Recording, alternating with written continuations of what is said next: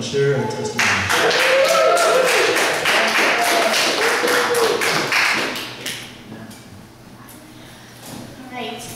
My name is Rebekah. I am a first-year student at Fire School of Ministry in Charlotte.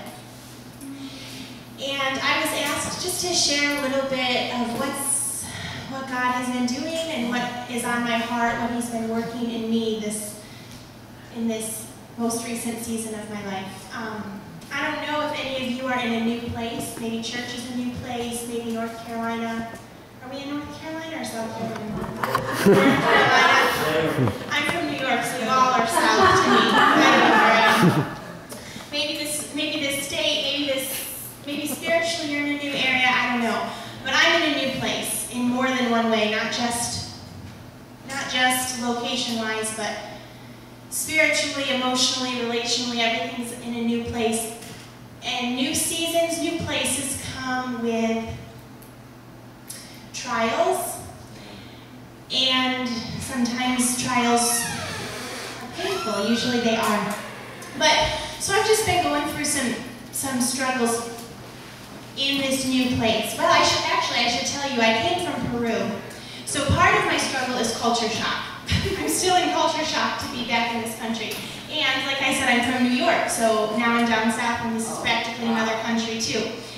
You're very different from New York. Not you, but the area. So there's been lots of new things, lots of changes, lots of burdens, and lots of just crying out to the Lord for answers and for changes and just for Him to reveal Himself. But the thing that He's been saying to me amidst all of that is that, Rebekah, it's about the process. Yes, He could just drop that in my lap, or yes, He could just answer that prayer immediately. But He keeps saying over and over, it's about the process. It's about who I'm turning you into. It's about where I want to take you. If I did it instantly, it wouldn't be a refining process. It's a process that He wants to take us through.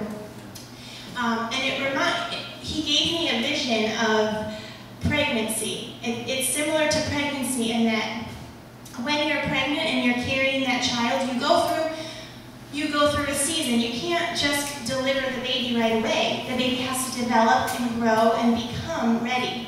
If you went into premature labor and wanted to deliver right away, just get me through this process. I don't want to go through the process. I just want my baby.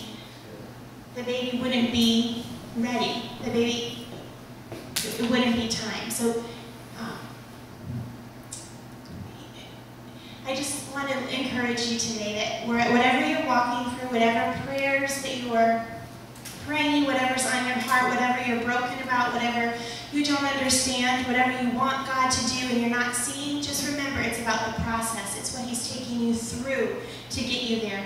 Sometimes that's even more important than the final place, is what He takes you through to get there. So I'm just going to read to you a scripture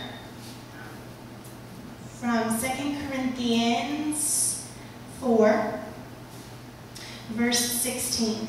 It says, "So we do not lose heart. Though our outer nature is wasting away, our inner nature is being renewed day by day.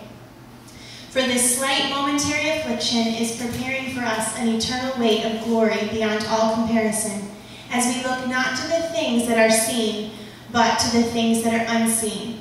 For the things that are seen are transient, but the things that are unseen are eternal." Just like that baby, when you're pregnant, that baby's unseen, but you got to keep your eyes fixed on that end, and you got to walk through that process. So just be sensitive to what the Lord would speak to you through your process that He's taking you through.